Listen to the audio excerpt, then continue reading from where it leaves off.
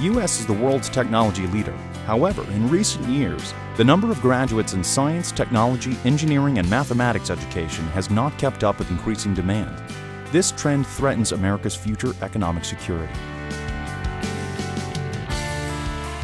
In the summer of 2011, several students worked alongside researchers and technicians, their mentors. The NMRC team is introducing exciting and interactive projects in their labs with the goal of encouraging these students to consider careers in science and biomedical research. The Naval Medical Research Center participates in the Navy's Science, Engineering, and Apprenticeship program for high school students. This program offers qualified students placements in DoD laboratories for a paid 8-week apprenticeship. Each student is paired with a scientist mentor and undertakes a hands-on research project. The CEP program definitely has taken me on a path towards a STEM career. I am currently considering biomedical engineering, possibly going into medical school. I view this as an opportunity to serve the community. Okay, I gain my knowledge and experience by working here, and I would like to transfer my expertise to the younger generation. The Naval Medical Research Center also participates in the Naval Research Enterprise Internship Program. This program provides an opportunity for undergraduate and graduate students to participate in research at a Navy laboratory during the summer.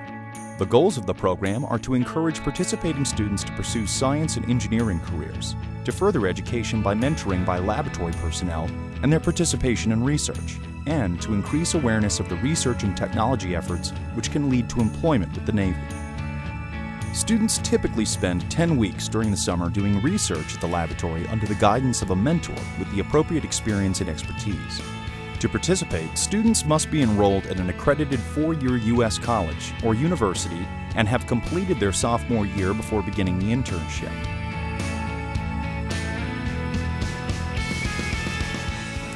My mentor, I think, has definitely benefited from having me here this summer. We've gotten to have a lot of input on the project and different perspectives that she might not have had, and I feel like I've really been able to offer some novelty to the project and have some input. It's a good research experience. I did CEP in high school, so I knew I'd get a lot of freedom in the lab once I got my project and once I was trained. My hope is they can also have a career in the Navy and do research, particularly medical research from my standpoint.